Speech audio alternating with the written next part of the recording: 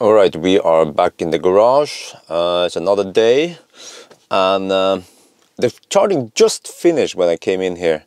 So you see, it says 100%. It's yeah, it's not pulling anything. And let's check out this app again. Scan my Tesla. Let's go to the performance tab.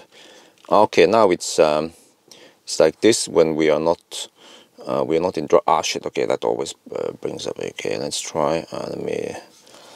Right, we're now at IKEA. So what happened since the last shot was that I went inside, had some food, came back, and the car showed 99%.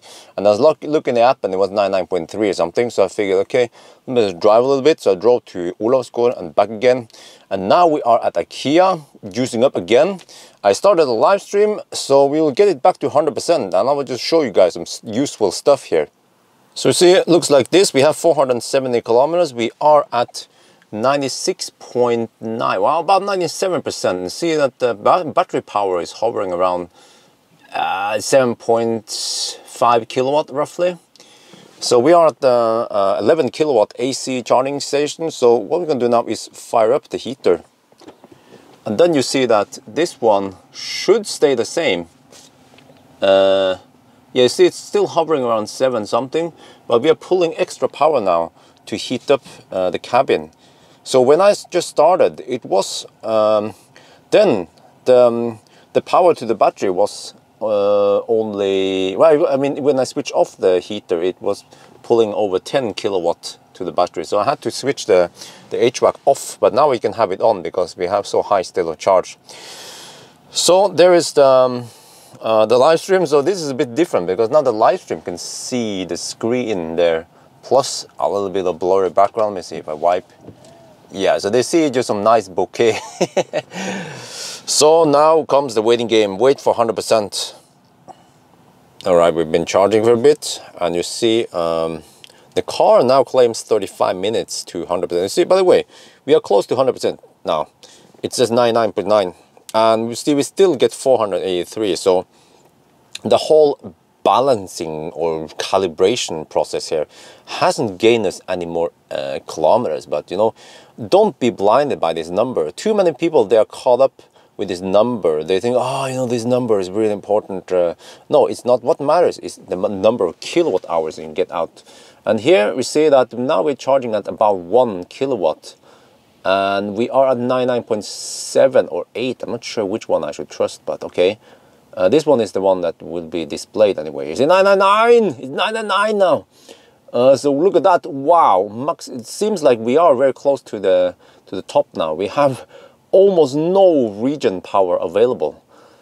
And this one says a cell volt. Well, maybe you can switch here. I want to see the cell. I mean the voltages. Okay, we have them here. 4.2. It's supposed to stop at 4.2. So we're close to the top now. Just wait a little bit more, and then we can go switch to that one again. I like this one. Yeah, you can customize your own tab. All right, the car stopped charging. It says charging complete, 484 kilometers. It was 485 right before I started shooting video. And if you look here, we have according to the BMS, we have 99.9%. And also very low regen. Well, before it stopped, it was showing 2 kilowatt regen limit only. So now I reset. Let me see. I have this trip here, and I reset it. So what this basically does is it takes a snapshot of all the variables, the odometer, all the totals in DC charge, AC charge, regen, all of that.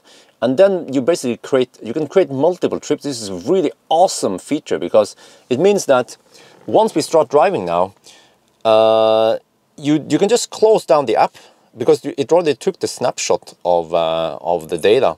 And then next time you bring up the app, you go there and it will take a delta, the diff of the before and after. That's way better than what I've seen in CanIon app where it logs. You have to constantly log it, and then when you sometimes the app will bug, and then you lose the logging, and then the whole trip is messed up. So, all right, now actually I'm gonna show you something. We're gonna switch to this tab before we start driving. You see, we're pulling about 250 watts. So this one is not counted in the car's trip meter, but in fact counted my trip meter in here. So now we will drive slowly and see how much we get out of this. Now we go back to the classic capacity test procedure that I always do. All right, we're on the move. I'm playing some music. Yes, I need to rest my voice. But you see now, we are down to, I'm going to pause it for now. We are down to 81% state of charge. We are regenerating a little bit downhill, and everything looks normal. So we have a little bit of headwind. So see, according to this consumption number here, we have 196 watt-hour. That's kind of high, going at 90 kilometers per hour. Right? It's actually 89 kilometers per hour according to GPS. But you see here, I will show you the windsock. Let me wipe a little bit. There you see the windsock. Yeah, so we have a little bit of headwind. We have wet roads. So, but we'll turn around. We'll turn around a little bit further north, and then we go back, and then the consumption should drop. So this will take a long time to finish, about 4 more hours of driving. We have been driving for 3 hours and 20 minutes. Yeah, it's pretty far. You can see here that we've driven almost 300 kilometers in a single charge, and we still have almost 100 kilometers to go. And I now navigated to the supercharger just for fun. I want to see if the battery will start preheating. And if you look over here, let me try to give you a good view here, kind of. You see that the battery has been keeping it, I mean, the car has been keeping the battery steadily at, okay, let me try this better, at 27 degrees Celsius. Based on the numbers here, I see that it's using the leftover heat from the motor to heat up the battery pack to keep it at around 27, 28. Yeah, about 27 throughout the whole trip now. So I will see, supposedly the car has a method of heating up the stator to heat up the battery. That's how it uses the, I mean, it doesn't have a battery heater, but it uses a stator to heat up the battery pack. We'll see if that occurs or not. So no message here yet about preheating the battery, so we just have to wait for it. All right, we just passed Nebenes, and we just keep going. We will turn around at Dal as usual, but just want to point out that it did in fact not preheat the battery at all. I think the BMS figures out that it doesn't have to heat up the battery in this case. So we have to try to find it out some other day. You see here, battery is hovering around 28 degrees Celsius now.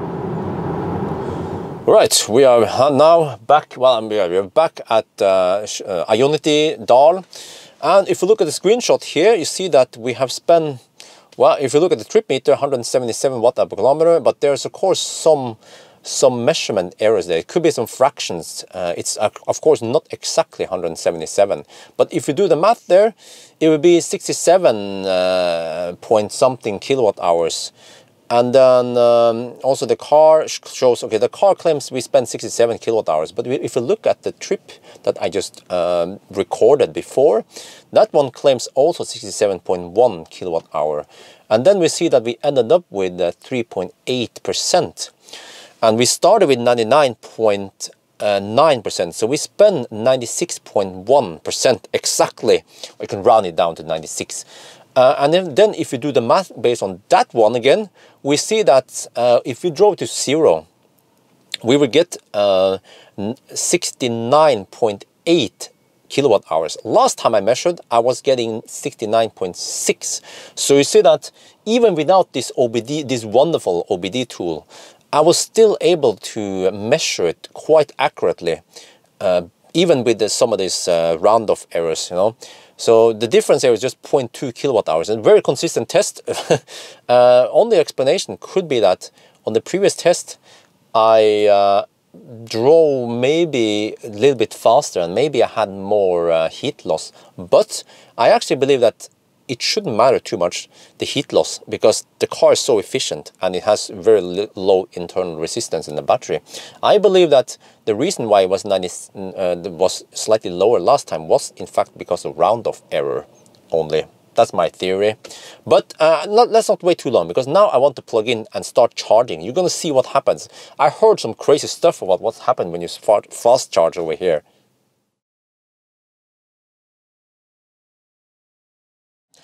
But anyway, very interesting video. I think it was at least interesting. I don't know about you guys, but just poking around with that OBD, Scan My Tesla, is really useful to see what's going on under the hood, really.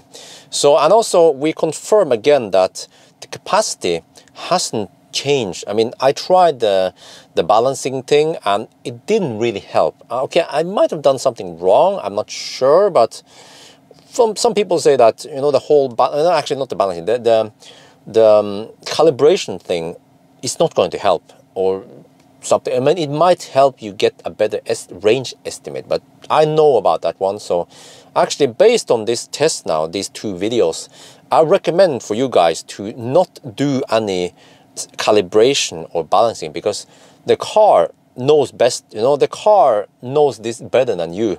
So just let it do whatever it needs to do, you know, heat up the battery, cool it down. It already does some kind of balancing, bleeding or whatever. So you know, don't worry about it. Just charge it to 60% or 90% or whatever you like, and try to stay above 10%. That's my recommendation. So don't go lower than 10%. Try to avoid it, because if you go too low, you can risk of hurting the battery in the long run. So anyway, I think that'll be now. That'll be it for now. I hope you guys enjoyed this video. As always, thank you for watching and talk to you later.